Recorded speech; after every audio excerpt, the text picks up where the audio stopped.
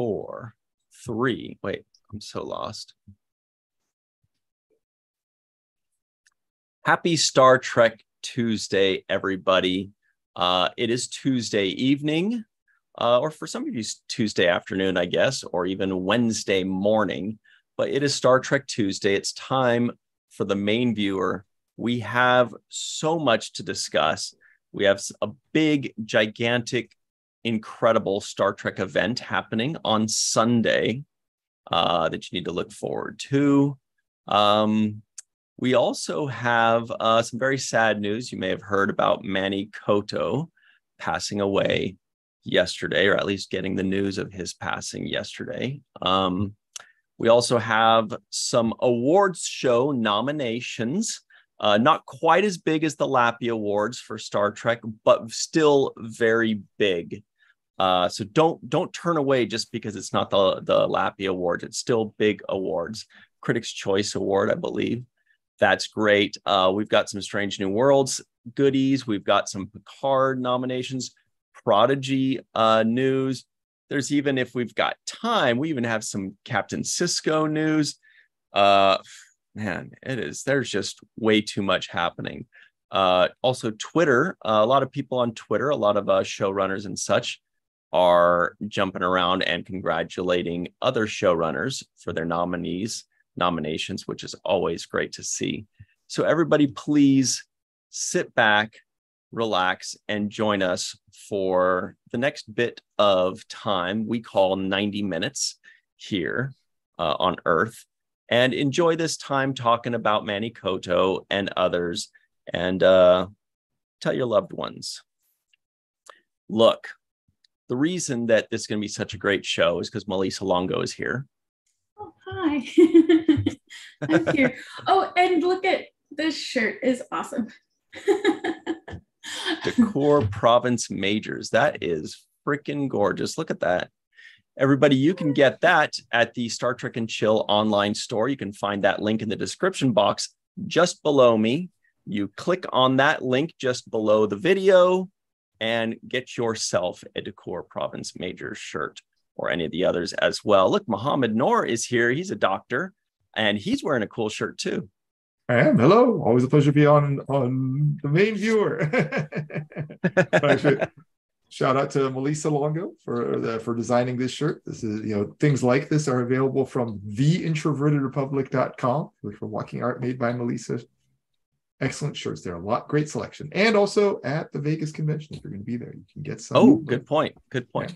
Yeah. Everybody at home, it's important when you are typing in the introvertedrepublic.com, you have to pronounce the and not the, otherwise it doesn't work. Oh, okay.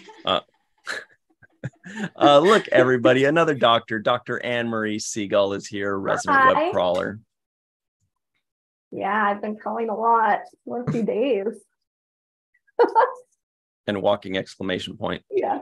All right, everybody. My name is Ryan T. Husk. I don't remember the last time I crawled, to be honest. Yeah, I don't know. Getting into bed, maybe? If you want to get to the middle of the bed. No. Everybody in the live chat, let us know the last time you crawled, unless it's depressing. If it's depressing, then come on. Recently trying to show my niece how to crawl. Oh. So. Oh, you broke your ankle recently. Were you crawling around in your room from that? No, it's like hopping.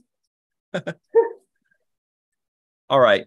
So everybody, we're going to get into it. Please be sure you are subscribed to this channel. It's free. It helps us out. And you like this video, please give this video a like. Make sure that you can click the share button and share it all over the place. If you're listening in, give it a 5-star rating and a review. We'd really appreciate that. Tell all your pals, tell all your enemies, and let's get into the Star Trek news. First and foremost, everybody, check this out. This is very important. And it goes a little something like this. If you go to virtualtrekcon.com, you've got a countdown happening right here. Thanks to Mr. Matt Boardman, VFX specialist. Right now, people are saying VFX isn't web design. Hey, it's all the same to us. Translatable skills. Yeah, I don't know.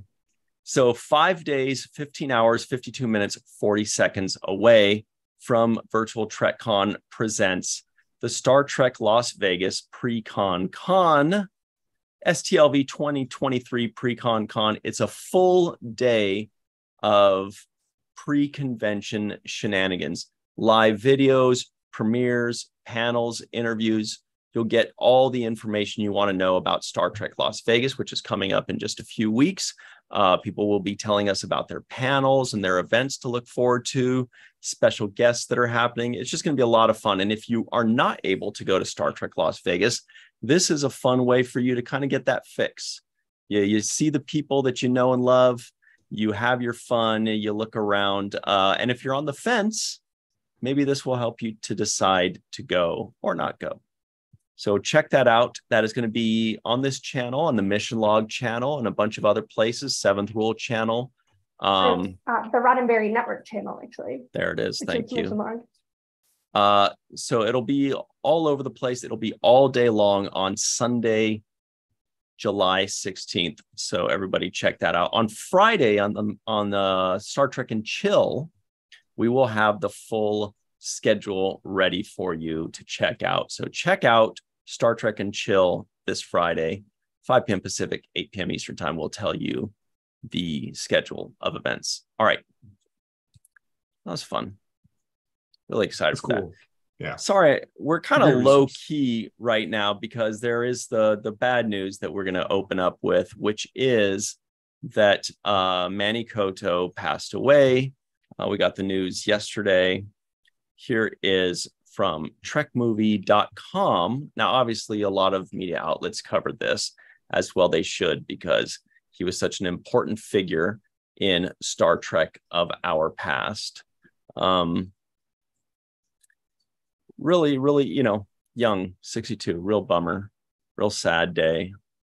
So before we get into talking about it, just first and foremost, just for the informative portion of this, trekmovie.com.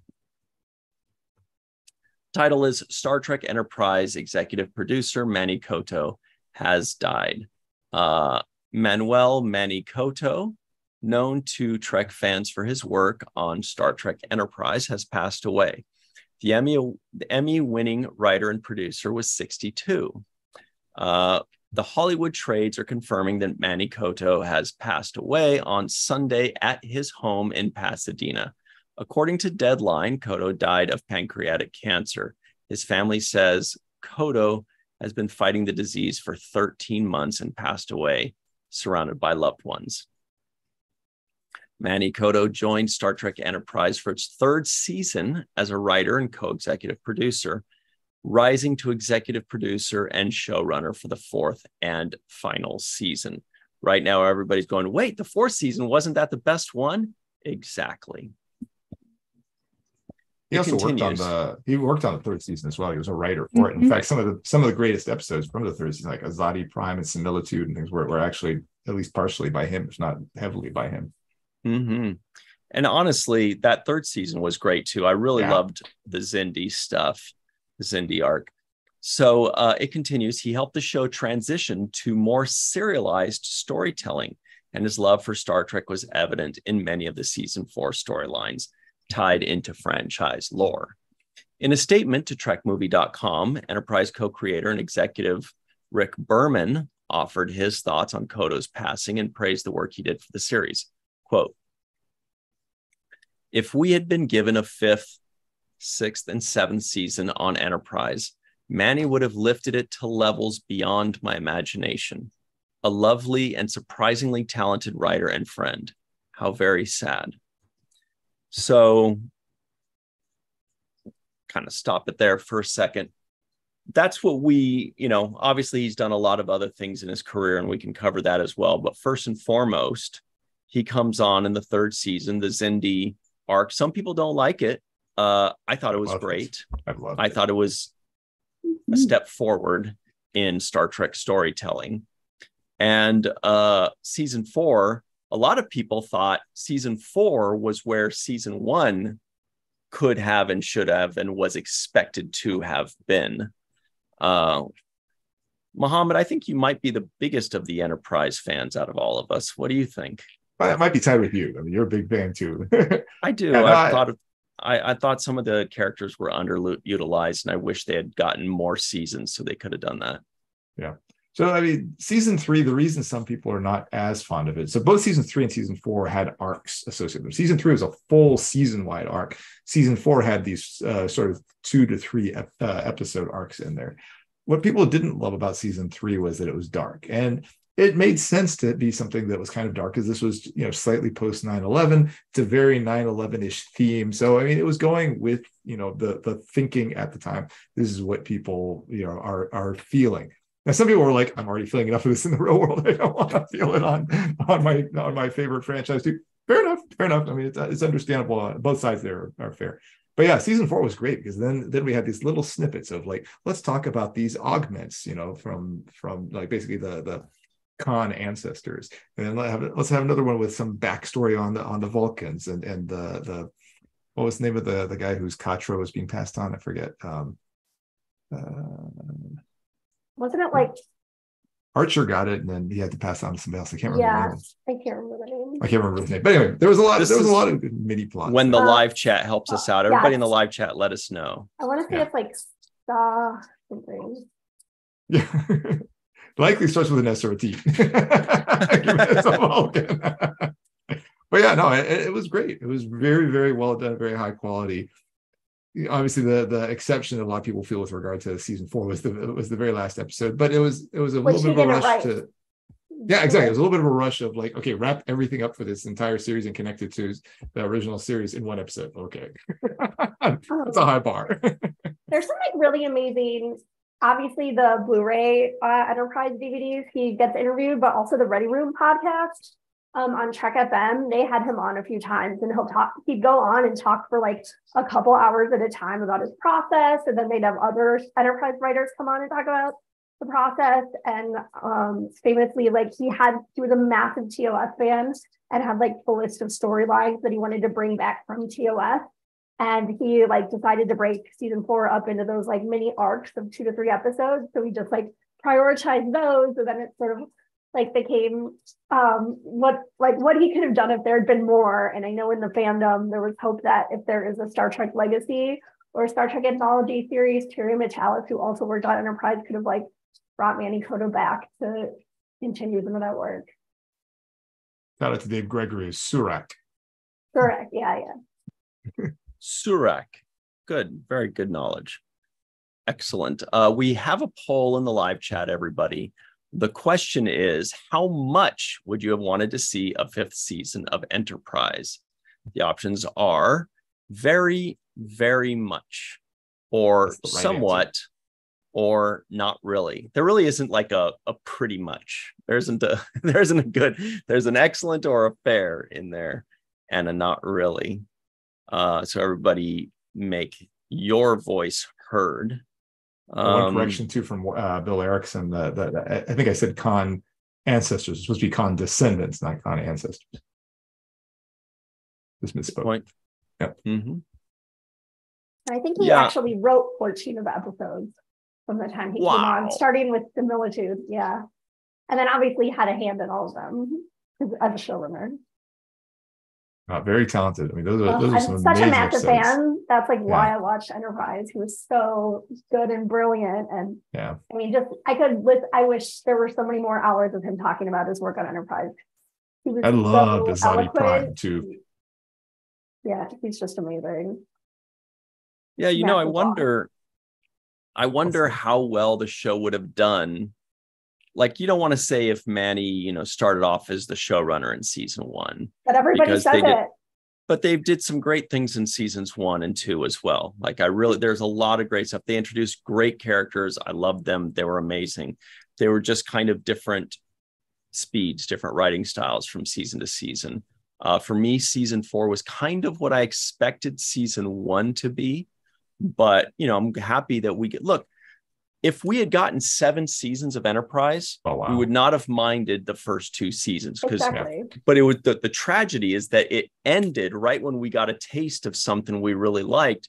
If we got season 5 and season 6 and season 7, in the same style as season 4, we would have been very happy with the way everything progressed. Like Deep Space Nine, for example, right? A lot of people think that it really kind of picked up and got like the Dominion going and all that stuff around seasons 3 and 4, right? So we love seasons 1 and 2, but imagine if it ended after 4, we would have felt really ripped off, you know? Next Generation too. Yeah. All of them actually, except TOS. Yeah. But he was just like such a like much needed shot in the arm to the show from like showrunners initially who probably had some fatigue, as they admit, going into it after doing at that point like 13 or 14 years of tons of Star Trek every year. He was just so fresh and like loved Star Trek so much. It's amazing. So John Ford in the live chat says Manny wrote and or co-wrote 14 episodes. I believe that confirms what you mentioned, Anne-Marie. Also, let's say hello to a few people in the live chat, starting first and foremost, of course, with ZZTH. Good to see you, ZZ. Also, Volk, Linda Anderegg, Chris Gavin, War Dogheim, that's Bill Erickson, in the blue skies of Montana. And by in the blue skies, I mean under them. Dave Gregory, hello. Chris Marshall, Melissa, who talks about pancreatic cancer. Oh, that's terrible. Terrible news about that. Yeah, pancreatic cancer moves very quickly. It's real killer. It's a real heartbreaker. Yeah. Shout out to Armin's wife Kitty, who is a big fundraiser for and who beat the odds in an incredible way. Yeah. I think we all know somebody. I had a very close friend who died from that at 32 years old. Oof. I think it was real, it's the great equalizer. Hello, Chanel. Sorry, we're not trying to bum everybody out here. Hello, Chanel. Mona, what's up? We see all of you. Welcome. All right, let's get back into this one Trek fan. Matt Boardman, of course. By the way, Matt Boardman, we were just showing off your work. In Ships of the Line calendar put on by Doug Drexler, which is maybe the longest running Star Trek publication to date. So massive congratulations. Very good point. Yeah, so shout out to Matt Boardman and congratulations. That's freaking amazing. So everybody at the very end of this year, go buy your Ships of the Line calendar for all of your loved ones. And that way you have a calendar for 2024. The ancient I shared way. The information in the virtual TrekCon Facebook group from Doug Drexler. Super exciting. Very cool. And also hello to May Borello, Robert Kaiser. We see you as well in the live chat. All right, so let's continue. Oh, it's just heartbreaking. So bad. Yeah. This continues with a recent tweet from Manny Coto. It looks like it was just last year, September 26th of 2022.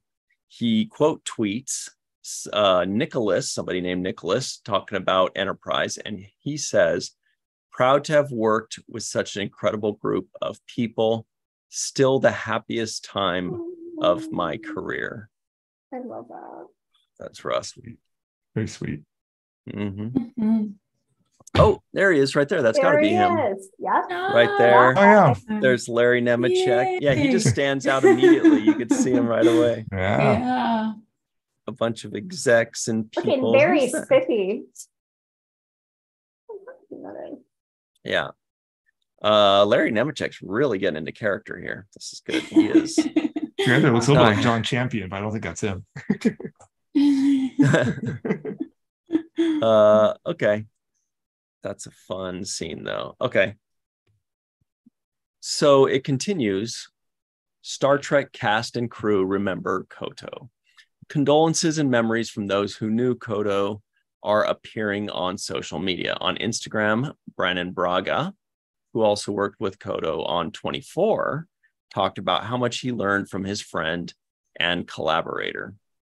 And Brandon Braga says on Instagram here, Manny Coto passed away. I'm posting a cover from his Pulp Fiction magazine collection because we spent many hours in his beloved Pulp Room talking about science fiction stories. The issue pictured here was among his favorites because it contained the first printing of John W. Campbell's Who Goes There, which became a movie called The Thing.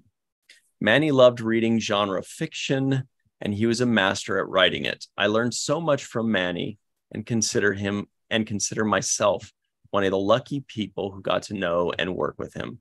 I will miss his imagination and generosity, and most of all, his laugh. R.I.P. Manny Coto. Very nice sentiments. As we'll see in a second, as this continues, like when you listen to the Ready Room, happened to do a lot of interviews with like Mike Sussman, Brandon Braga, Manny Coto, and like one thing that was so prevalent in all of them was how much everybody like respected him and loved working with him, and like how much he added to the show and was a mentor to people. While we're reading this, everybody in the live chat, let us know your favorite season 4 episode of Enterprise. And for extra credit, let us know your favorite specifically written by Manny Coto episode. So Mike Sussman tweets, devastating news. If I ever wrote a take on my favorite year, it'd be about my experience working with Manny on season 4 of Enterprise. The guy bled red, blue, and command gold. Thoughts are with his family. And he has some pictures included. John Billingsley tweets, bummed as hell to hear that Manny Coto passed away from pancreatic cancer. What a kind, well-read, delightfully astringent man. I'd say Flights of Angels and etc., but if memory serves, he was an atheist. We had that in common. So just thank you, Mensch. Mr. Michael Akuda also tweets, remembering writer-producer Manny Coto, who brought the fun back to Enterprise's 4th season with his love for Star Trek. Manny had been battling pancreatic cancer and passed away at age 62. Included is a photo of Admiral Manny Coto with Doug Drexler and me during the Enterprise finale in 2005. Look how happy they look. I love that picture so much. Yeah. Mark A. Altman, friend of the show, tweets out, heartbroken to hear about the death of Manny Coto. He was a wonderful guy, talented showrunner, and his love for Star Trek knew no bounds. Not since Michael Piller died of throat cancer has the Trek writing family lost such a legend. I think died like shockingly at a younger age, I'd say. Yeah. Obviously, DC Fontana. Well, I'm sure we all have our Yes. people that spring to mind when somebody says something like that, but this was his feelings. Mark A. Altman's. Anyway, that was kudos to Trek Movie for covering that and hitting a lot of angles. They do that well, you know, oftentimes where they hit a story from a bunch of different angles. Any thoughts on that, Melissa Longo and the cool shirt? Yeah, no, I was thinking about my favorite season 4 episode that he wrote, and I have to say it's the Anar. And fun trivia, or I don't know if it's, I think it's fun trivia about Manny Coto, is that he directed Aaron Eisenberg in a movie called Playroom. Really? In 1990, yeah. Wow. Mm-hmm. Aaron in 1990 was wearing those puffy jackets and acid wash jeans. He was so cool. He still had his full blonde hair. With like a wave. Yes, like a wave. But yeah, I read about that and I was like, wait, Playroom? Aaron was in that. Oh my goodness. Wow. More Star Trek connections. So that's great. Yeah. Very cool. Mm-hmm. All right. Looking at everybody's messages here. They're talking about the demise of Enterprise. Everybody has their thoughts on what happened to Enterprise. But if I remember correctly, at the time, Enterprise seemed to be on the chopping block after 2 seasons, and then again after 3 seasons, and then again after 4 seasons. So I think it was just that it was almost and doomed. TiVo was coming out, early. and that wasn't included in the ratings, like the way they looked at ratings, and UPN wasn't doing well. Right. Unfortunate circumstances. Yeah, if you can, make sure to check out his interviews on the Ready Room, because they're just amazing, and they make you love Enterprise even more. You know, it would be really cool. What we need is a Star Trek Enterprise movie on Paramount Plus. Well, that's why I was saying we needed, like, if they did an anthology or some episode where they would do like a 2-episode arc, which is a movie. And I really had high hopes that they would get Manny Coto back if there was ever something like that with an episode or 2 focused on Enterprise. Such a bummer. That would have been where they could have made Trips not actually dying into canon. Yes. Yeah. That's true. Yeah. Not too late. There it is. Not too late. It's not too late. Speaking of season 5 movies for Enterprise, our good buddy Tommy Kraft, who's a VFX specialist, made a fan film, which basically took place right after season 4 of Enterprise. It's about the Romulan War. Of course. Yeah, and so it's really cool because for a lot of fans, it kind of took the place, that was missing in our hearts about finding out what happened in season 5 of Enterprise. This covers that. I was fortunate enough to act in it as a villain. I was a Romulan admiral, bad guy. So if you ever looked at me and said, Ryan, you kind of look like a Romulan and a jerk, I'd be like, well, then you're going to love Star Trek Horizon. You can check that out on YouTube. Also, our good buddy Rico E. Anderson plays a Vulcan as well. So it's pretty fun. And he made the whole thing, practically the entire movie, just in his basement up in Michigan. He's a prodigy, that guy. Wow. Tommy Kraft was amazing. He was like 23 when he did it too. Unbelievable. Wow. But that notwithstanding, I still want an Enterprise movie on Paramount Plus. Yes.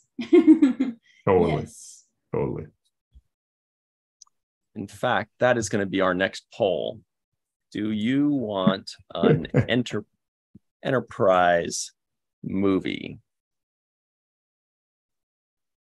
Are you gonna make it tough by having an either or instead of just a yes or no? I don't know. No, keep it simple. Okay. I really think though, like I would prefer if they did an anthology where they just do episodes revisiting characters, because that would just be like more of a character study instead of like feeling compelled to make it like actiony and whatever. Because I just miss the characters and want to see what they're up to. I love that Android. I don't need a big like, let's see like how the universe is in trouble and focus on that. Yeah. But that's just me. Get out of my country. That's un-American. I miss those kind of movies where they're more character and less, flash in the pan and, But see, nowadays we're not living in the era of either or. We can have both. We can have a movie and we can have an anthology series. There's no reason that we can only have one. I hope. If I'm wrong, I'll be sad. I mean, I do think as they keep adding categories about TV, best like streaming movies, I feel like that will be a big like impetus for Paramount to add more and more Star Trek streaming movies, because there's less competition and it's still prestigious. Yeah. Well, and I do think that your idea of an anthology is a good idea too. And it's also Alex Kurtz. I stole it from Alex Kurtz. Yeah, I feel like that one's actually kind of in the works and has a decent chance of happening.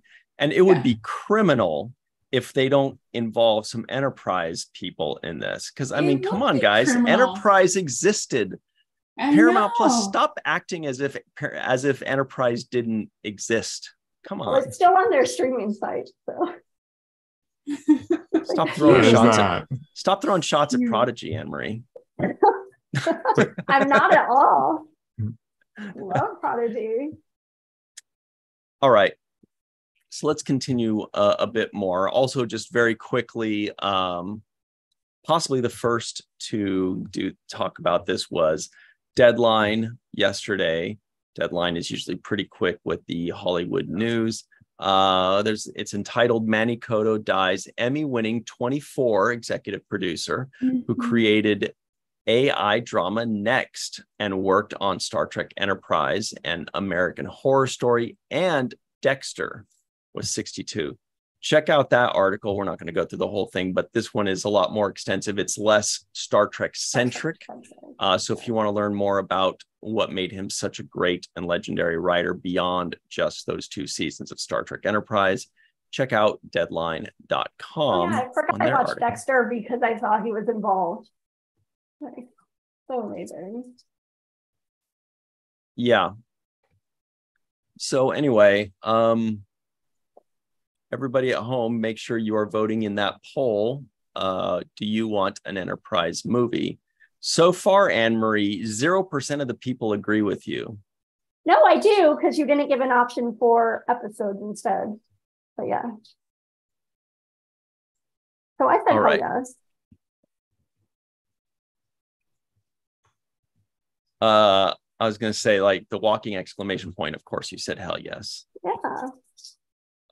So moving on to here's an item here for everybody to enjoy. It is from twitter.com, which is a website, a social media website. That was gone now. Just kidding. You're just looking into the future again, Mohammed. Okay. This is from Aaron J. Waltke, writer-producer of Star Trek Prodigy. At Good Aaron, he says, look what just arrived in the McMail. Thanks to at the Academy for honoring Star Trek Prodigy with a nomination for Outstanding Animated Series. I'm so proud to be a part of the passionate crew that brought this show to life, and I remain confident we will find a new home. I hope so, because right now, like, there need to be networks and stuff tweeting out about how amazing this is, not just him. Like, what an accomplishment.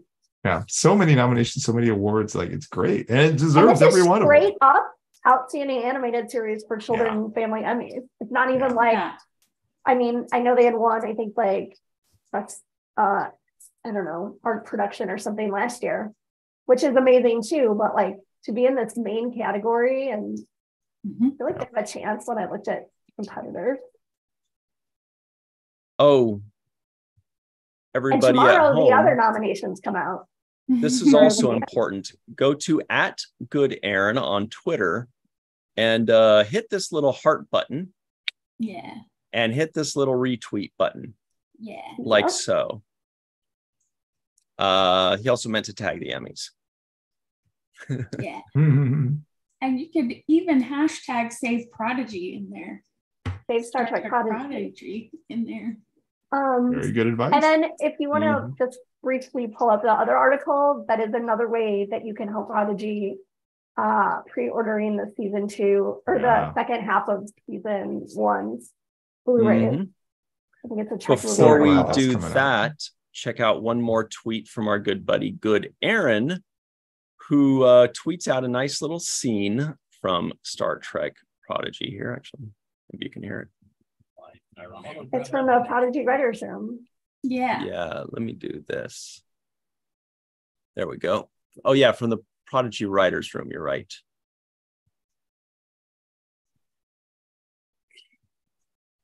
Maybe. I've already heard this. Not this message. I don't know if you guys can hear that, but yeah. But everybody go check that out. You know, it's just a fun scene, and it reminds you how amazing Prodigy is. And of course, we've got Janeway, we've got Chakotay. What more could you want? We want Neelix. Come on, grow up. Just kidding. We all want more Neelix and chill. Okay. Next, we've got this article here. We won't read the whole thing, but it is from, here's a new one, Mohammed. Tell me if you've even heard of this one. This website is called tor.com. Oh, that's Jim McDermott. But it's kind of just, it's really long. Yeah, actually, I shared this article, so I definitely heard of it. BFFs. This was new to me. What does TOR stand for? Do we know? It's just rot backwards. Just kidding. I don't know. It's massive, though. It has like 200,000 followers. Wow, good for them. God, I love Jim. He's like one of my best friends. That's awesome. I was like, hey, you should write about Prodigy. Does he know who you are, though? Yeah, we go out all the time. You know him from the piano bar. So this is entitled Star Trek Prodigy is the bold and beautiful little sibling of the Star Trek universe and needs to be allowed to continue. Yes. So this guy is leading the charge with us. Mohammed, do you want to read this? I would be honored to read it. Thank you. Last week, Paramount Plus announced that it was canceling its animated Star Trek show, Star Trek Prodigy.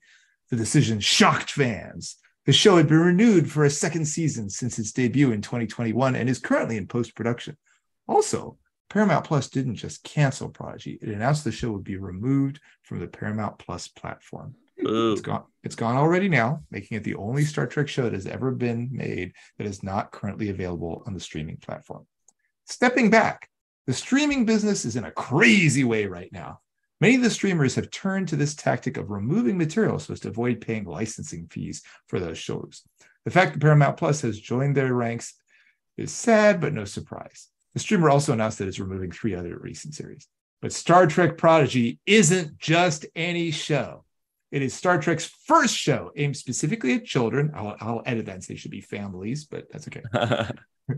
And while the one-phrase logline that got tossed around when the show began, kids steal a starship, seems like your standard childhood tale of wish fulfillment, in reality, the show that creators Kevin and Dan Hageman set out to make was anything but a typical kids show. Star Trek Prodigy told the story of a group of children who had been enslaved to a ruthless tyrant and were trapped working in a mining colony. They stumbled onto the abandoned Federation starship, the USS Protostar, during a rock collapse, and they used it to make their escape. While the season-long story that ensues certainly involved lots of fun adventures that play on classic Star Trek ideas, we get a Kobayashi Maru test, a time paradox, a Borg encounter, and Trapped in the Holodeck episode. The overarching story is actually quite poignant. Upon learning of the Federation from the ship's onboard hologram, the children are so inspired by its ideals, they decide they want to join. Later, when they discover their ship has been booby-trapped to destroy the entire Federation by the being who had enslaved them, they sacrifice pretty much everything, including the dreams of joining the Federation that had sustained them for so long in order to try and save it from disaster.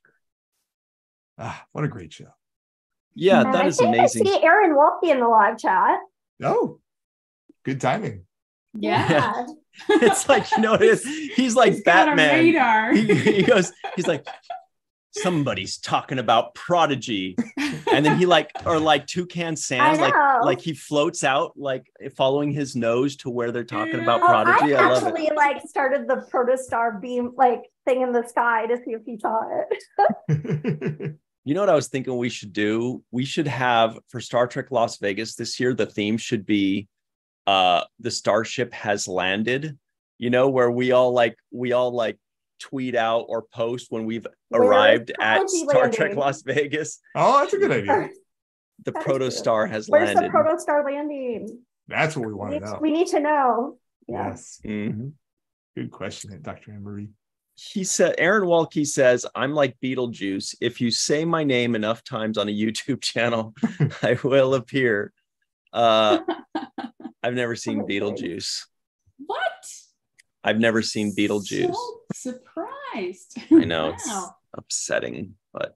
Well, yeah, it's just a surprise. But I've heard of it and I understand I feel like I watched the first 15 minutes. Weren't they like moving into like a house or looking at a house and there was like a hole in the floor. Anyway, whatever. Prodigy is so good. I mean, like it was such a surprise too, because I think people assume, like that article said, this is just gonna be a kid's show. So again, the kind of thing you put your kids in front of and you go leave the room. No, that is not what Prodigy was at all. It was like a really engaging show with engaging plots. It had every aspect of good Star Trek in it that kids could, comprehend, but also adults would really enjoy too. Well, taking that a bit further, what I really liked about Prodigy was that Paramount Plus and the powers that be embraced it as not just part of the Star Trek universe, but continuing the Star Trek universe with characters like Janeway and Chakotay and storylines that we've gotten through Voyager and through others. There's a Tellarite. We're getting all this stuff. So it wasn't just like, let's do a kid's show. Let's do a family show. Let's do whatever. It was Prodigy is part of the tapestry of the Star Trek universe. If you are not watching Prodigy, you are missing out on, the growth of the Star Trek story and the Star Trek universe. It's not just like a side piece. It's not, an episode. It's not a bottle episode or a bottle series, you know?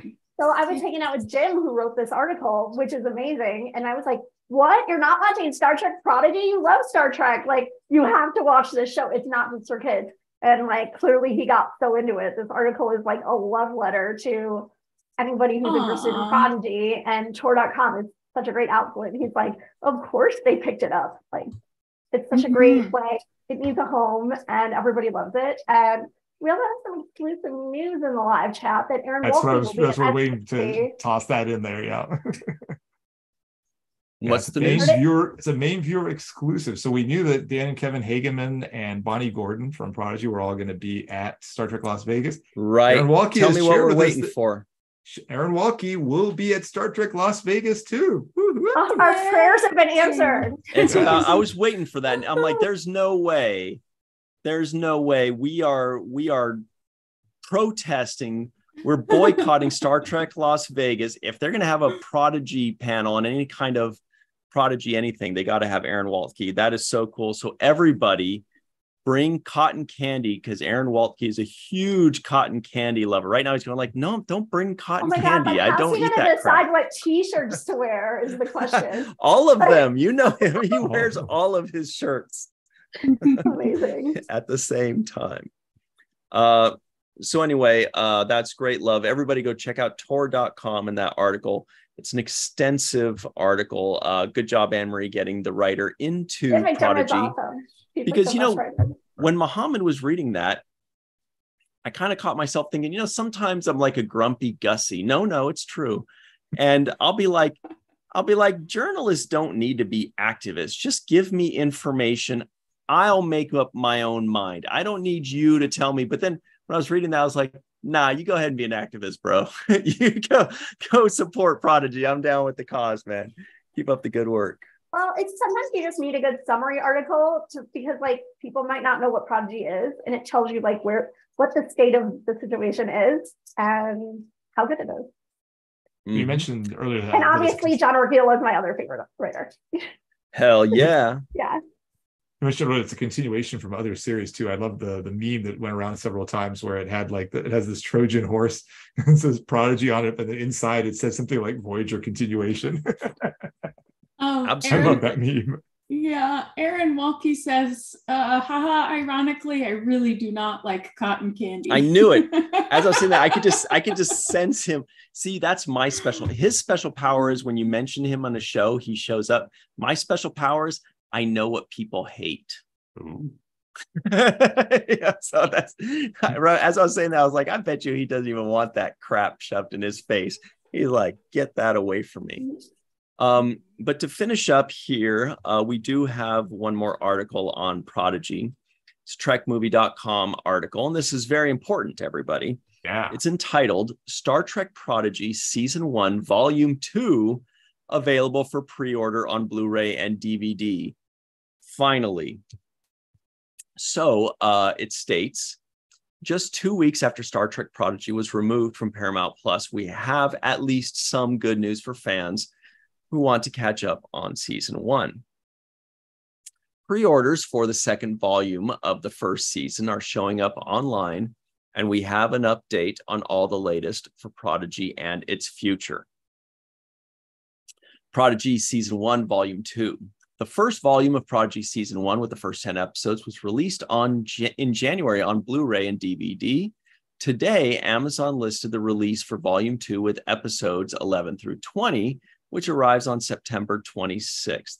The listing currently does not have details on the releases beyond saying that they will include 2 discs each.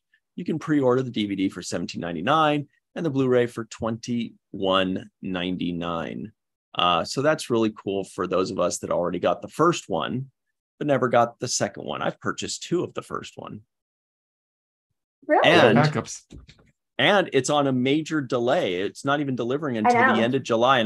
And I was like, what the heck? And I realized that's great news. That means people are buying the shit out of it. And I think that's amazing. Yes.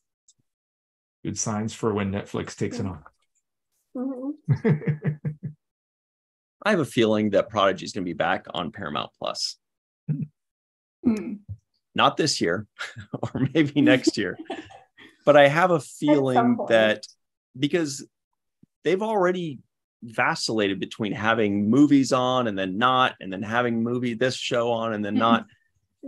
So hopefully this is just a temporary thing. But either way, we know that Prodigy is not so temporary. That show will continue on. I have high confidence in that. Anyway, so that's cool. Everybody go to Amazon.com, order the second half of Prodigy Season 1, even though it's not going to go out until September 26th. Numbers are very important. If there's one lesson we keep learning over and over and over again, executives, powers that be, big companies, they only care about one thing, and that's numbers. So show them numbers that they want to see, and they will be fighting over Prodigy. Yeah, that rhymed. Okay. Well done. Thanks. All right. So please go do that. You can pre-order the DVD for $17.99, Blu-ray for $21.99. Just do it and figure out what you're going to do with it later. Get 3 of them and give them out for gifts. If you're really into, I was just going to say, I've ordered it the first one twice, neither time for me, as both times as gifts. So they make great gifts. Just do it. If you're really into streaming too, I just bought the first half season on Amazon. Just bought the episodes. You know. Oh, you can do that still? Yeah. At least I did like about a week really ago. Good to know. That is very smart. That's a very good point. Yeah. Because I don't even have a Blu-ray or DVD. That's what I was thinking too. I have one old Xbox. That's why I buy them as gifts for other people. But you're right. Yeah. You're right. Just buy the streaming. Yeah. Mm-hmm. Yeah, I'll do that. Download it. Okay. That's the gifts I bought. So continuing on with what we were discussing earlier with Prodigy's nomination. You want to go to the other? Aaron in the live chat, did you know that we were live because you saw me retweeting you in real time? We actually retweeted you from Virtual TrekCon live. Maybe that's how he knew. But anyway, so next, very quickly, here is a tweet from Trek Central. And they say, breaking. You know Picard HCA Award noms. Congratulations to Star Trek Picard, which has been nominated for a fantastic 7 Hollywood Critics Association Awards for season 3. They include Best Streaming Data Series, plus acting nods for Sir Patrick Stewart. Streaming Jerry drama Ryan. Series, not data series. Oh, so I saw this right below it, and so I just said exactly.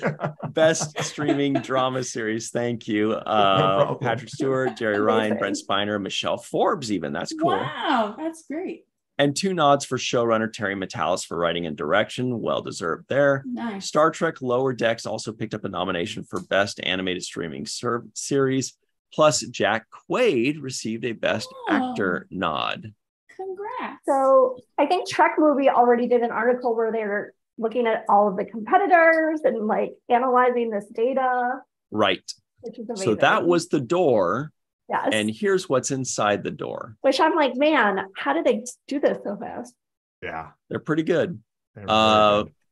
So trekmovie.com, along these lines, they have something in article entitled Star Trek Picard and Lower Decks nominated for 8 Hollywood Critics Association awards. Not as cool as the award that We'll hear Prodigy tomorrow. got nominated for, but Yes. check it out. Mohammed, would you like to read this one for Sure. us?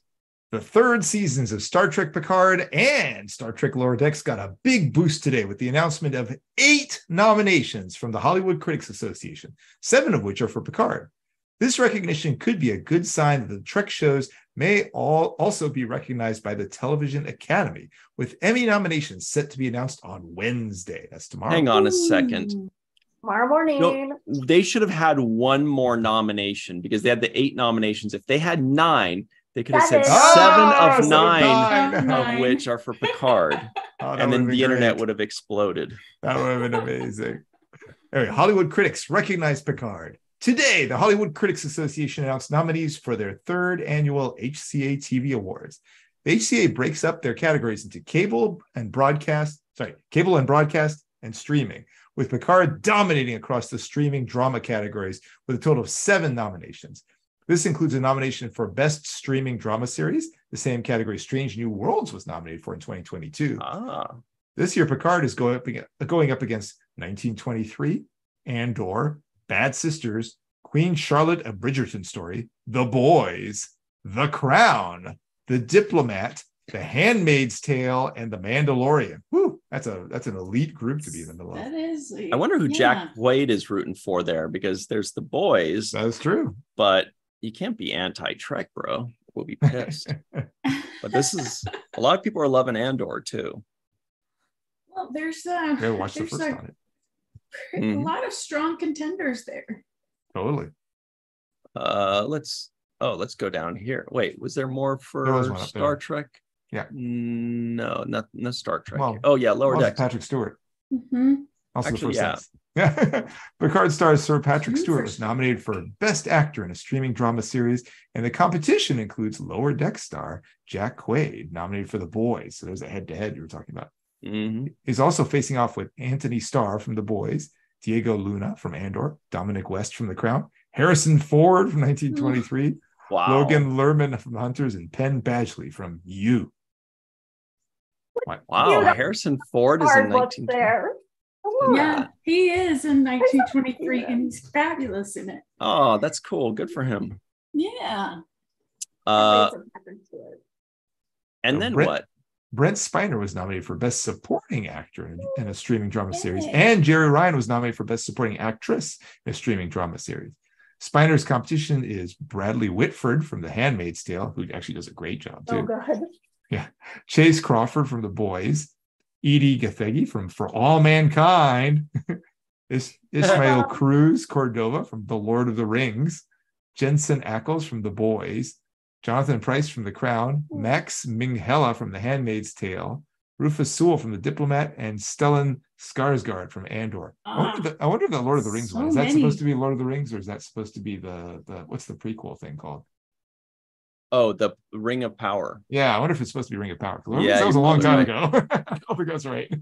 Yeah, and there's no TV show called Lord of the Rings, right? Yeah. So it's got to be that, yeah. Yeah. But gosh, we're so talented, all of those people. Totally. Jerry Ryan is nominated along with Ann Dowd from The Handmaid's Tale. Whew, that's a tough one too. Anne-Marie Duff from Bad Sisters, Elizabeth Debicki from The Crown, Emily Swallow from The Mandalorian, Eve Hewson from Bad Sisters, Genevieve O'Reilly from Andor, Leslie Manville from The Crown, Sarah Desjardins from The Night Agent, and Yvonne Strahovski from The Handmaid's Tale. Ooh, that's a tough one. You're good at reading last names, Mohammed. There's a few of those that would have stumbled me, and you fly right through them like a champ. Yeah, I don't know if I'm right, but I'm going. You're saying them with conviction, which makes me believe it. You know? But Yvonne Strahovski in Handmaid's Tale, ooh, she's really, really, really good in that show. Yeah, so that's stiff competition. But Jerry Ryan's also awesome, so it's fair either way, you know. Yeah. Emily Swallow. Then we have Michelle Forbes. Michelle Forbes is nominated for Best Guest Actress in a Drama Series for the Picard episode Imposters. She's going up against Aya Cash from The Boys, Prodigy voice actress Ella Purnell from Yellow Jackets, woohoo! Gwendolyn Christie from The Sandman, Lizzo from The Mandalorian, McKenna Grace from The Handmaid's Tale, Melanie Linsky from The Last of Us, great show, Regina Taylor from CSI Vegas, Tamara Clatterbuck from Will Trent, and Vanessa Kirby from The Crown. It's interesting we have a lot of Trek people who are in other roles too. Yeah, it's awesome. Shows the power wasn't Gwendolyn Christie in yes. Yeah, what was the Game of Thrones? Game of Thrones. I'm so into Trek mode right now that I can't think of. I was thinking of the swords, and I'm like, yes, and I loved her character in I bet Anne Marie hates Game of Thrones. Yeah, Brianna Tarr. No, I like Game of Thrones. Okay, good. Better be. And Picard season 3 showrunner Terry Matalas picked nominations for best writing. They're supposed to be picked up nominations for best writing in a streaming drama series and for best directing in a streaming drama series, both for the season finale, The Last Generation. Oh, nice. Yeah. For the writing award, Matalas is facing Taylor Sheridan from 1923, Tony Gilroy from Andor, Carla Banks Waddles and Daniela Gage from Bel Air, Logan Ritchie and David Reed from The Boys, and Peter Morgan from The Crown. And for directing, Matalas faces Ben Richardson from 1923, Benjamin Caron from Andor, Nelson Cragg, The Boys, Alex Craves, The Diplomat, and Lee Isaac Chung from The Mandalorian. And Lower Decks nominated again. Woohoo! Love the anime shows getting some love. For the second year in a row, Star Trek Lower Decks was nominated for the best streaming animated series or TV movie for its third season. The anime Trek is going up against Attack on Titan, My Hero Academia, Central Park, Animaniacs, and Harley Quinn. Oh my God, it should totally win. Lower Decks, Lower Decks. Right. Oh, this is the last bit's important too. Sure. Due to the ongoing WGA strike and the SAG-AFTRA strike looming, winners of the 2023 HCA TV Awards will not be presented on the previously announced dates of August 12th and August 13th. The presentation of the HCA TV Award winners is TBD. That's definitely going to be some news soon. Yeah. One way or the other. Yeah. On Thursday morning, I think. It's like midnight. So before we move on to any of that, just want to point out that there was a little bit of love being tossed around on Twitter. Check this out. I love that. Our good friend, Chris Fisher, who is a writer and executive producer of Strange New Worlds. Sorry, thank you, director and executive producer of Strange New Worlds. He's a little tough to find. It's not obvious. At Widget Factory Co. So go follow him at Widget Factory Co. If you just try to type in Chris Fisher, good luck. Yeah. Director of the Laffy Award-winning Best Episode of 2022. Oh, absolutely. Yeah. And a couple episodes in this second season as well. We love Chris Fisher. He's amazing. He quote tweets the Hollywood Critics Awards, and he says, very proud of our 2 Trek family nominations at Terry Matalas and at Dave Reed. So I have to tell you, my Twitter alerts went out. I have Twitter alerts set for like every Star Trek writer and showrunner and director. Yeah, it's so pretty my scary. phone just like the battery ended in like 20 minutes of everybody congratulating each other.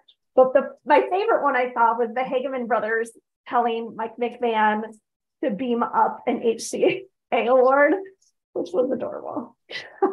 Did somebody say Mike McMahon? Yay. Well, here he is quote tweeting the HCA Awards saying, go Lower Decks, get them noms. And right now people are saying that makes me hungry. I feel like they have a chance. Get them noms. I think we know somebody who replied to that one too. I do think they have a chance. Pablo Hidalgo? I don't know what I was talking about. Oh, look at this. Bill Walkoff, Flying Lobster, also of Strange New Worlds, right? Great friend of the show. And he's also a captain, writer strike captain as well. So he's doing a lot of great work for the writers and for the Star Trek world. He says, congrats to you and your team, Mike Let's go ahead and do that. I think we have some others who replied too, but we don't have to go through all I of them. think everybody's replied and retweeted. Then we're just stalking. At one point, we're just it's like the No, main it's viewer loving. live It's not Twitter stalking. stalking. Yeah, Talk and Stock. That's our new show, Talk and Stock. talk and stock. Woo, that's our spinoff. Oh, you're right. Actually, just below that, well, no, let's keep stalking. Just below that, we've got our good friend Aaron Waltke. That's the one I was thinking saying of. congrats, which is great. We know Linda Woo. Butler, of course. She's Yeah. wonderful. Also, Super Nintendo Chalmers. Oh, we know Joshua Stellar, we know too. him. We know this guy. He's Yeah. also in the Star Trek community. Oh, okay. So very cool. Lots of people. Very, very good. I love the way the community, like that the Celebrates each people other. behind the shows are not acting like they're in competition with one another. They're all very supportive of each other, which is great. Kind of like One us. Trek family. One Trek family. Yay. One Trek family. Okay. So since we moved on to Strange New Worlds, that is going to be next in our coverage. But before we do that, everybody, please make sure you have liked this video and you have subscribed. It's never too late to click that share button and tell all your buddies. Take notes. We're giving you tons of people to follow, like Flying Lobster. You got to love him. Flying underscore lobster. Yeah. That's right. Thank you. Great Also news with about- very interesting behind the scenes news, like he's a strike captain and he was actually training SAG AFTRA people today on the line how to He was just saying that captain, today. Yeah. a unique ticket line, just so that you know. How cool is that the actors are like, well, we're We'll go not to the saying best. we're going to strike.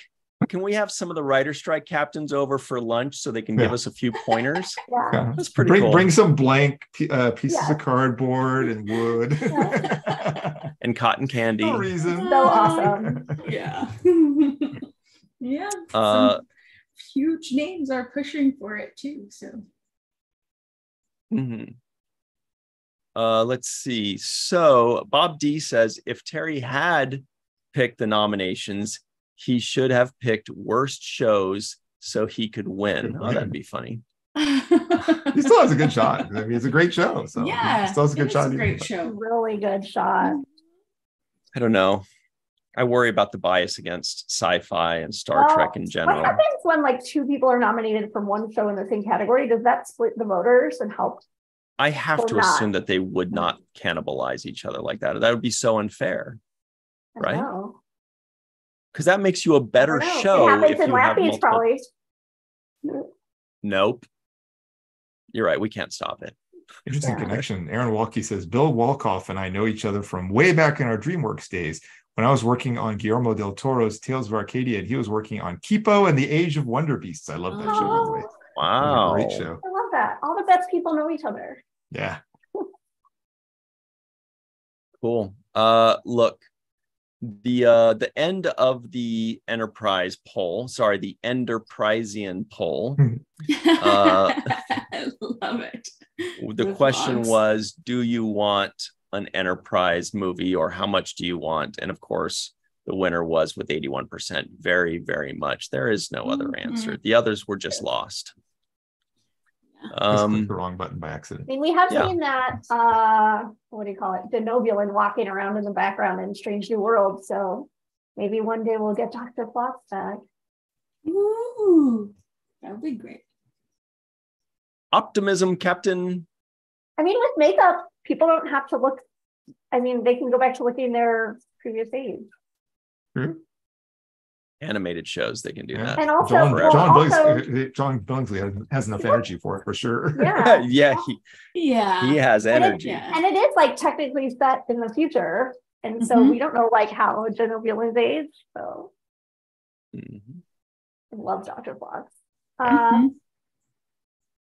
So, you want to do Strange New Worlds or Lower Deck? yeah, Strange New Worlds. So look, we also have an article here from screenrant.com, our good friend John Orchiola, who Anne-Marie went on record saying was one of her two favorite writers ever. Mine is probably J.R.R. Tolkien, but maybe you mean like journalists. No, he's way down the list. That's how he feels about you too. Mutual. So this article is entitled Star Trek Strange New Worlds star Melissa Navia breaks down Ortegas's season 2 arc. So this is great. Okay. Oh, I didn't mean to interrupt you. No, go ahead. It's a really amazing interview, and it's a very long, detailed interview and article. So I just wanted to kind of direct the part that's like, if you scroll down a while, it starts with it's under a picture of her and Spock at the helm, and it says, "You have such big moments," in bold. And it's just kind of like, here. It's so good. This is such a great interview. Muhammad, would you like to read this part? Sure. You have such big moments in this episode. I think it's referring still to episode 4. Is that right? Yeah. You have such big moments in this episode, but fans have been asking for the Ortegas Spotlight episode. # more Ortegas. Is this the Spotlight episode for season 2? Which I've heard people ask that question. Yeah. Melissa Navia, this is the Spotlight one. Do you know what? I almost think fans at the end of the season are going to be like, we did not get enough Ortegas. And the funny thing is that I put so much into what I do for the character and into the storylines that are for me. I spent 5 or 6 months giving my everything to this character, and every piece that you saw of Ortegas is in these episodes. We're going to see more of her backstory as a soldier, which I love, because we definitely did not touch on enough of that in season 1. There's so much more Ortegas in the season. But I'm like, you know what? I think fans are still going to be like, we want more, which is a great thing to know, that that's going to happen as an actor, and that fans want more of the character that you are playing. That's interesting that she says that she put so much into her character. That almost seems like that's a hint that we just need to be paying a bit more attention. So even if she just has a couple lines here, or she makes a face there, those aren't throwaway lines. That's not something that should be forgotten. Like, if you want more Ortegas, watch more closely. So of course, our John Ortiola goes into that next. Because it's one of those things that's sort of like that. Not that it's a small role, but like it's an episode with a small role, like no small roles, only small actors, which obviously that's just like a thing. But oh my gosh, every time you see her, even in the background, it's amazing. You're absolutely right. Right after that, they go into that, Muhammad. So John says, you kill every scene you're in. You don't blend into the background. When Ortega is given something to do, you get everyone's attention, which is why everybody wants so much more of you. Melissa Navia replies, yes, that's thanks to the writers for sure. And then also, she's just a fantastic character, and she's a part of everything that happens on the Enterprise. John asks, for a year now, ever since I interviewed your castmates at Comic-Con, I've heard rumblings about the mysterious episode 9 and how it's even crazier than the crossover. Is there anything you can tease about it? Melissa Navia, I'll say this. I'll say I'm going to be hanging out with my castmates soon. And I feel like everyone has been talking a lot about it. I have not been interviewed as much as I think everyone else has been interviewed. Laughs. I'm like, if they had interviewed me across the board, I don't think anyone would have been talking about the episode 9, the one in question, because it's a surprise that's coming. And even once you kind of know about it, you still can't imagine what it's going to be until you actually see it. So I'll say this, the episodes that are coming, I am so honored to be a part of them as an actor, as a performer, as a storyteller, and as a member of Star Trek. They are going to be something you've never seen before. Wow. Whoa. I would also like a short Treks, but for Strange New Worlds, where you just watch Ortega's hanging out in that new 10 Forward bar. Oh, yeah. And like people watching. That would be epic. So fun. I love her. That's watching. What it is. Episode 9 is a Seinfeld episode. It's an episode about nothing. That's my dream. They're just hanging out. They're just chilling. You got let's say you got dinner with who. You have Spock going around trying to tell the same joke to people to see how the proper way is to say it for people to laugh. Yeah. Like he'll just be like, to get to the other side, and the person doesn't laugh, so he goes to the next person to get to the other side, and he's like, I'll get this. Maybe that's a Data thing. Yeah. I like your comment though, Anne-Marie, because I was thinking back to episode 2 there with when Ortegas was talking to the doctor and pointing out Spock and the other Vulcan. I just need so much of that. That was such hilarious. a great interaction. Then Spock walking over like, I'm sorry you had to witness that outburst. Oh, and also so good. Something that happens in Star Trek that I love too, that when they do those scenes, it reminds me of Enterprise, because there were so many Enterprise scenes where they're just sitting in that like chef's galley watching what else is going on in the other tables, and it's so interesting, like who's eating with who and what combinations are like meeting up for Vulcan tea. I love that kind of like daily life minutia, and Ortegas is so good at it. A decent amount of that Voyager too, in the kitchen where Alex cooked. Yeah. Oh, I love that. I mean, all of them, but yeah, I love that kind of thing. She just really excels at making those scenes pop.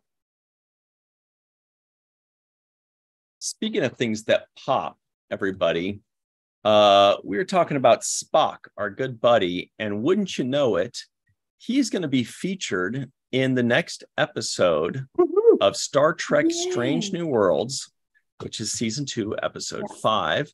This is an article from TrekCentral.net, who's still pissed off at TrekCentral.com for stealing their name. They're like, screw those guys.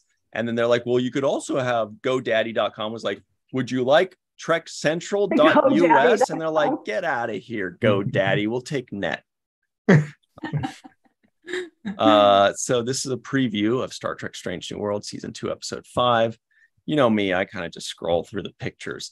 And my girl, T'Pring, there's some important things finally to be said first.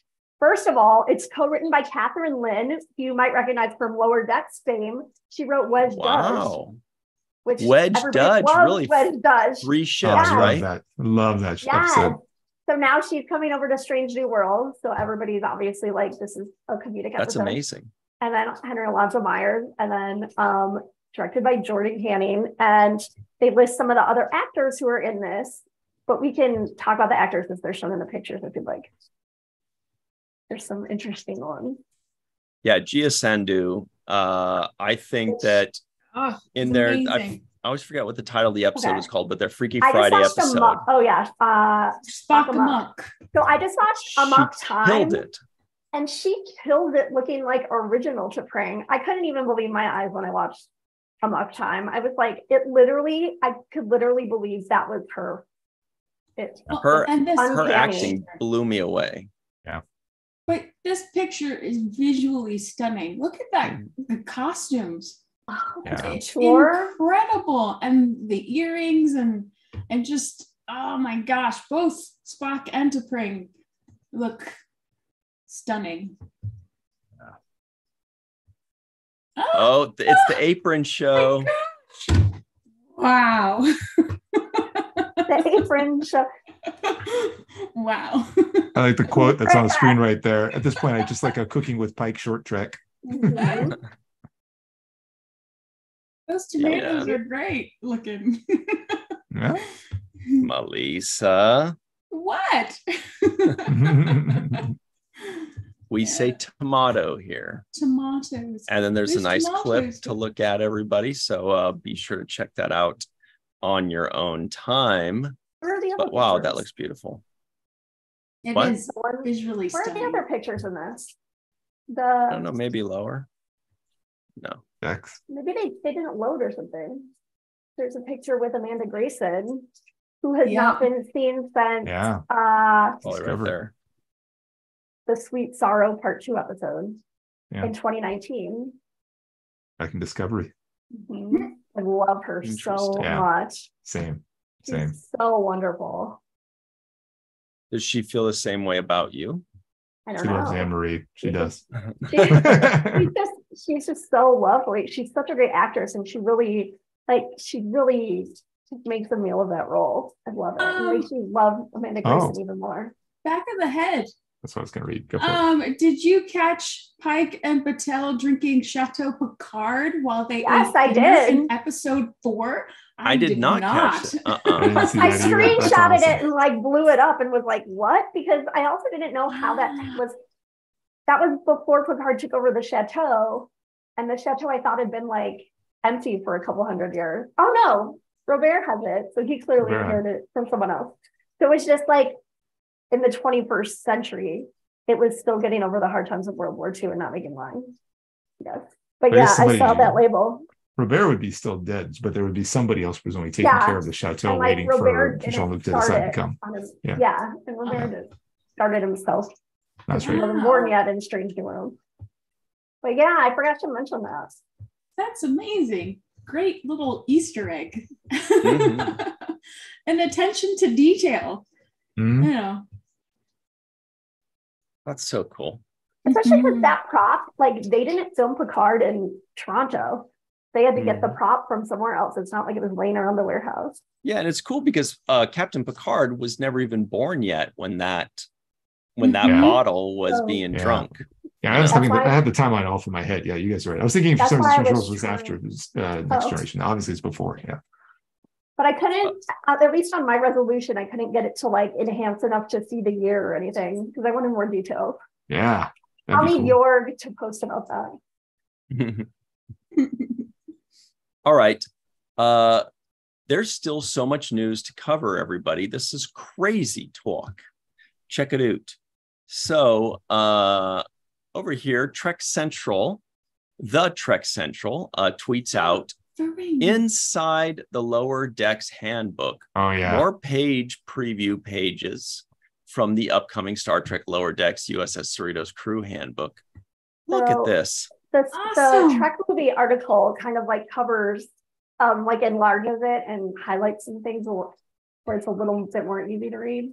But yeah, I'm obsessed with the Gilbert and Sullivan after school hangs.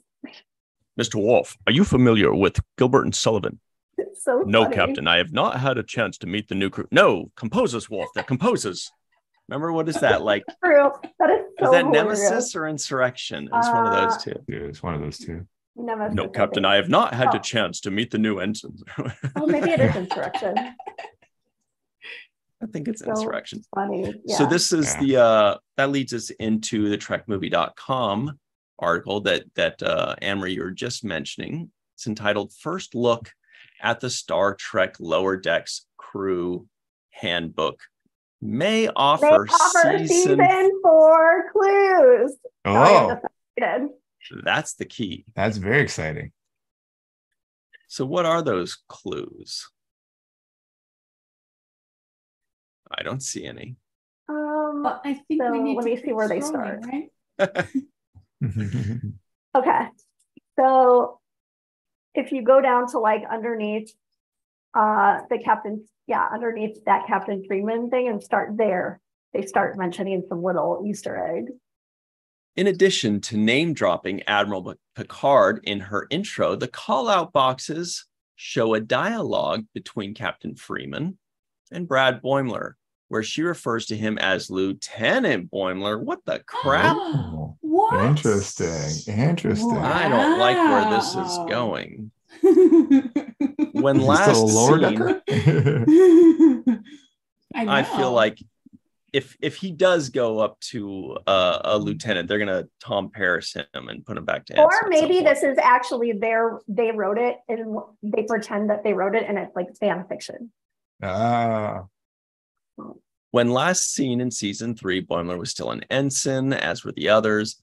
Another preview spread about tricorders shows Rutherford in what appears to be the rank pips for a lieutenant junior grade. Oh yeah, right there. So it is possible that some of the lower deckers are getting promoted. Ooh. Meanwhile, Harry Kim is like, what the heck? Yeah. I almost said something and I held back. Tendi is featured in the above spread and another covering sick bay, and she still has the rank pips of an ensign. The Simpsons, the sick bay spread also features a dialogue box from T'Lyn. That's where I was thinking they were going with this. A new Vulcan character first introduced in season 2, who was seen joining the crew of the Cerritos in the season 3 finale. Her dialogue indicates she may be assigned to sick bay. Speaking of wedge studs, Yeah. Oh, look, there's Peanut Hamper. What a cutie. Put on some pants right here, Peanut Hamper. Ferengi, blah, blah, blah. Okay, so that's interesting. Good catch. Very good catch with the pips there. Super fun. That's something I would never ever notice. So I need people like checking me to point it out to me. By the way, everybody, I should have mentioned, speaking of Ethan's pecs from Star Trek Strange New Worlds, he will be a guest on the Seventh Rule reviewing this next episode of Star Trek Strange New Worlds, which comes out on Thursday at 6 p.m. Pacific, 9 p.m. Eastern time. And when I say he will be a guest... Are you being serious? Yes. I've never joked a day in my life. I don't even have a sense of humor. It's happening, people. Red alert. Yeah, so Ethan, right now, Melissa's like, will he be in an apron?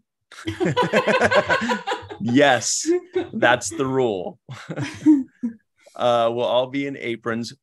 One of two guests. We'll have two guests this Thursday for the Strange New Worlds review.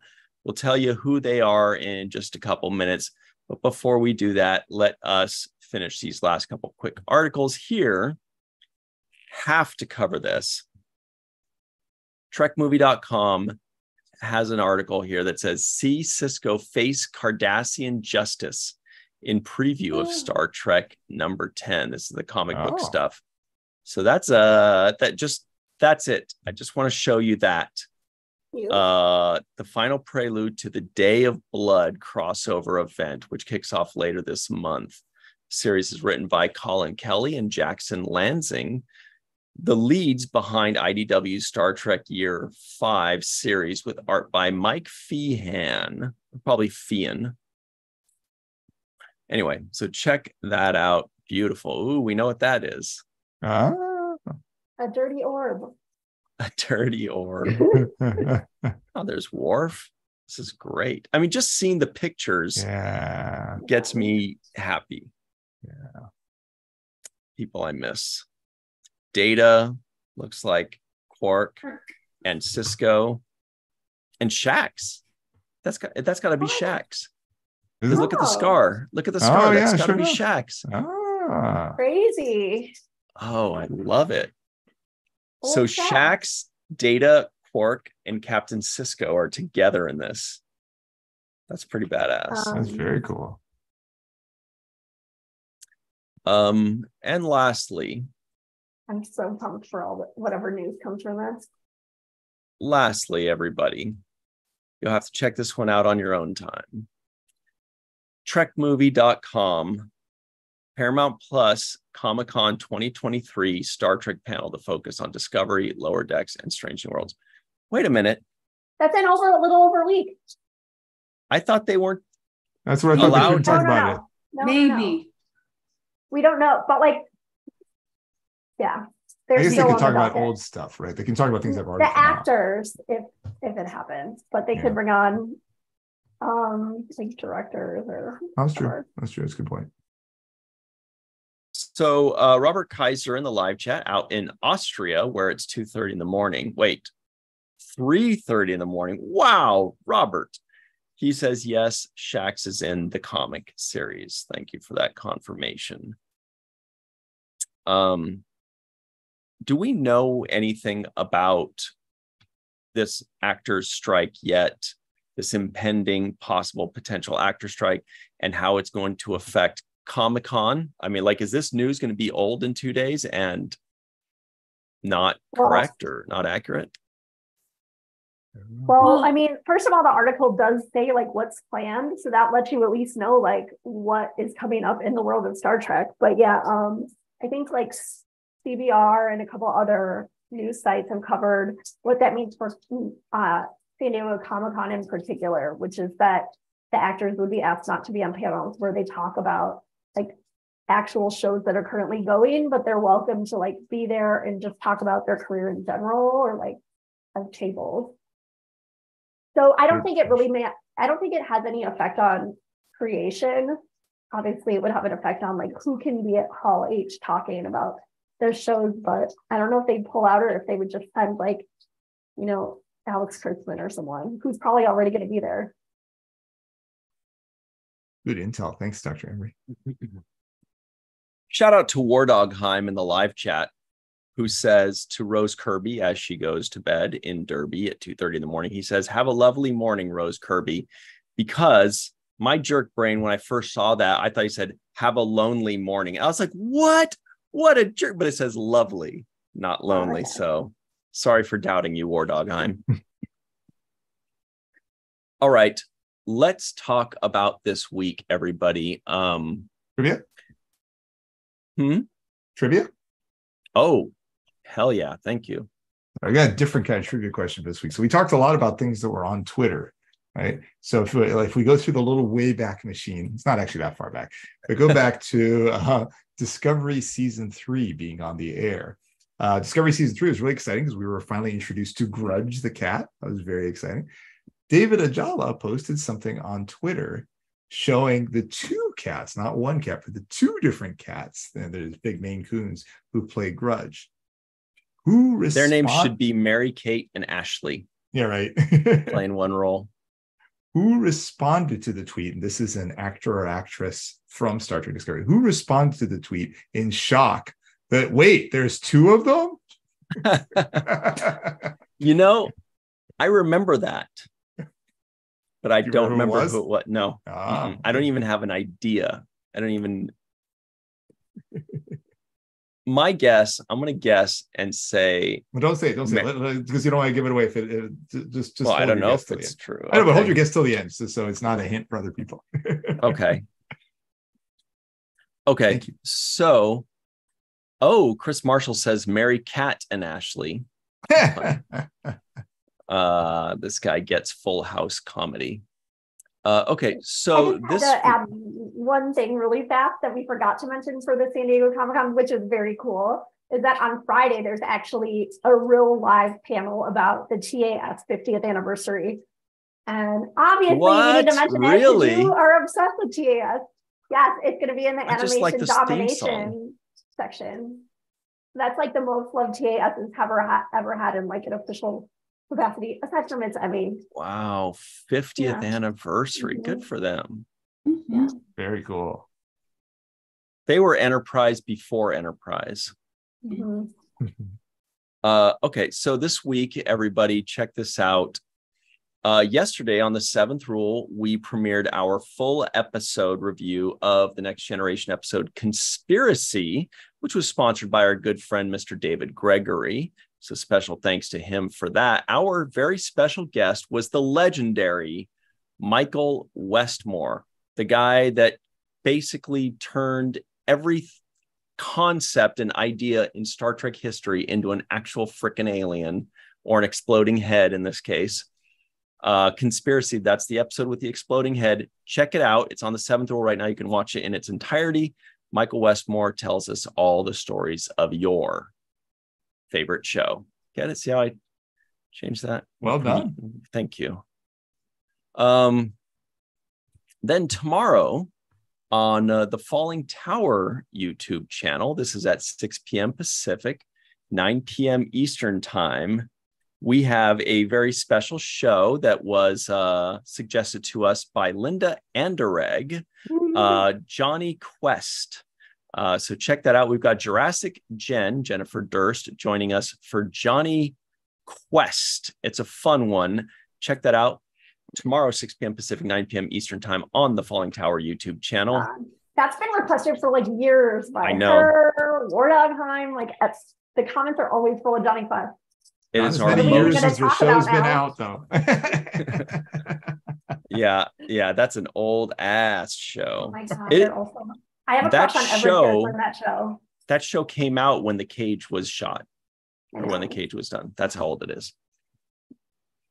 Then on Thursday, on the 7th Rule YouTube channel, 6 p.m. Pacific, 9 p.m. Eastern time, we will have our full review of Strange New Worlds Season 2, Episode 5, the episode that drops right then and there.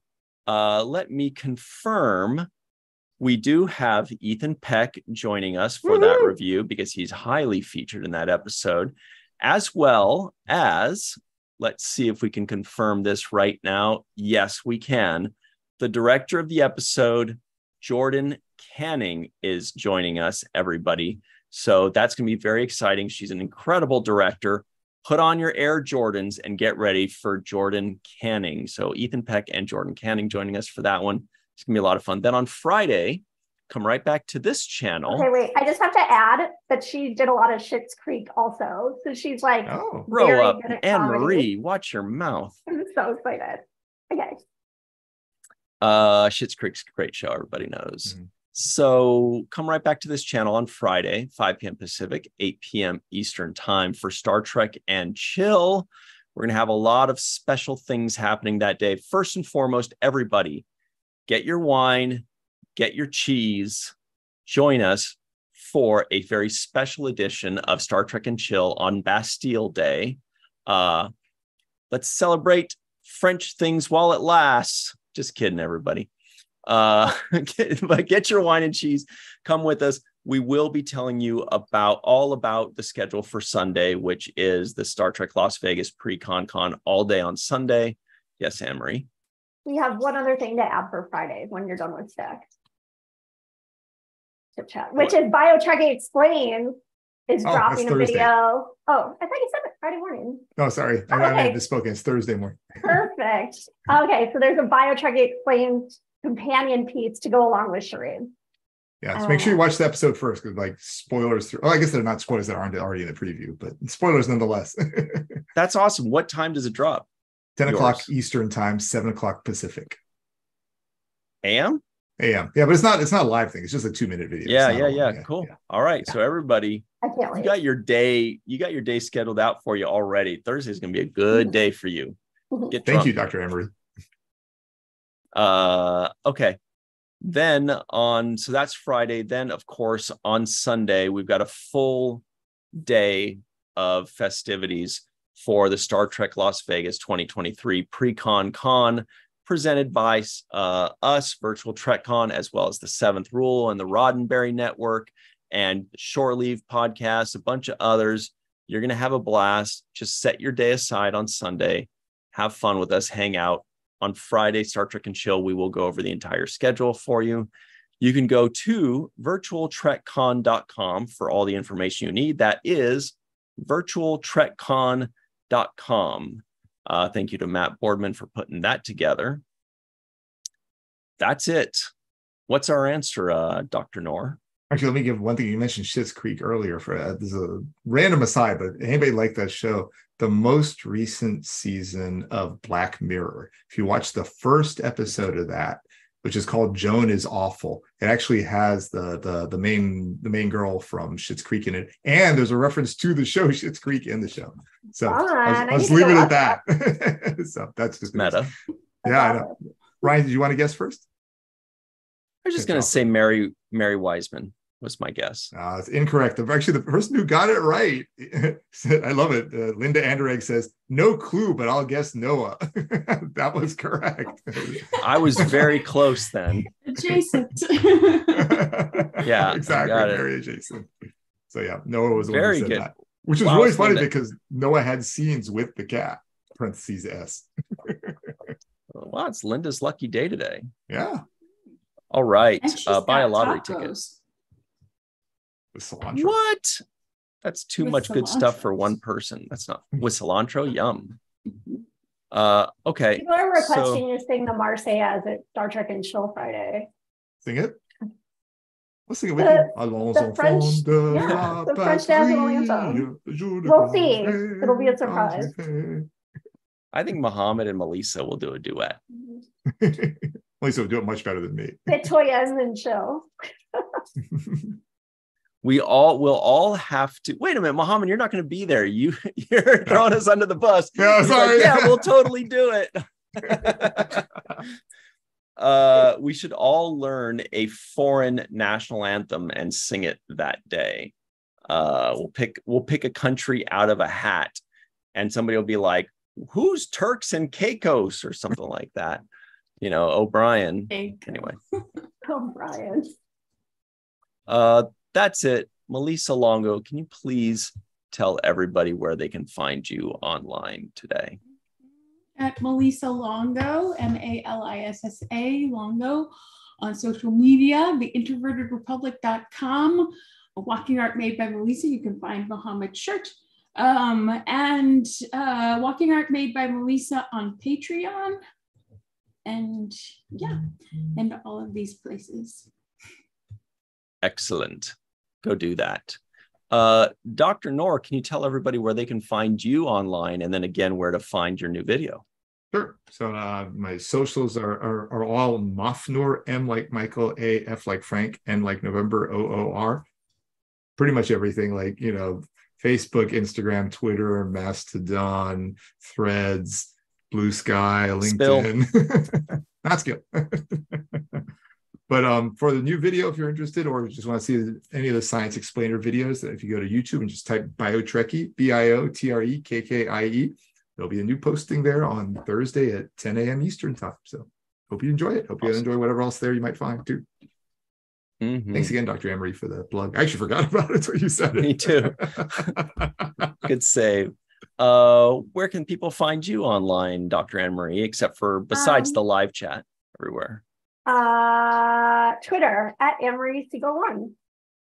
You know, we should do on Star Trek and Chill this week. We should have all of these social media companies that nobody's ever heard of and do polls that are like, which one of these is not a real social media? And we'll just that's a really good one. I love that. Yeah, but no cheating. Don't go do your homework now, everybody, you nerds. I know they're all going to study for the big test. Here's the other thing. I bought cheese for Star Trek and Chill, and I got brie, and I already ate half of it. I'm going to have to go buy more cheese. Is your favorite brand Belky? I was waiting for that joke. It is. I love free Belky. All right, everybody. You can find me online, unless it's to yell at me for my dumb jokes, at Twitter. That is going to be at Ryan TG Husk. Again, that is at Ryan TG Husk, or just Virtual Trek Con, the Seventh Rule, and Falling Tower on your favorite social media, especially YouTube. And by the way, this is the second day in the row that I've seen a Megadeth Rust in Peace shirt being worn at the gym.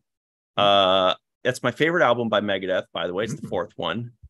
And they both were on like 18-year-old kids that didn't look metal at all and didn't look like they never heard of this.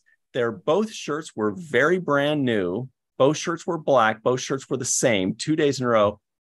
Somebody tell me, is Target selling a Megadeth shirt right now? This is my prediction. I can't imagine that's a coincidence, because, you know, sometimes Target, like, they'll have like a Nirvana shirt or a Motley Crue shirt. I have a feeling, or maybe a Walmart. I feel like there's a store somewhere out there that is selling Megadeth Rust in Peace shirts, which is pretty freaking. I'll buy the shit out of that. Anyway, somebody let me know if in the next few days you see that shirt there. I'll totally go get it, and I'll rip the sleeves off and make it metal. That's it. Everybody, when you are looking for your favorite Megadeth shirt, put it on the main viewer.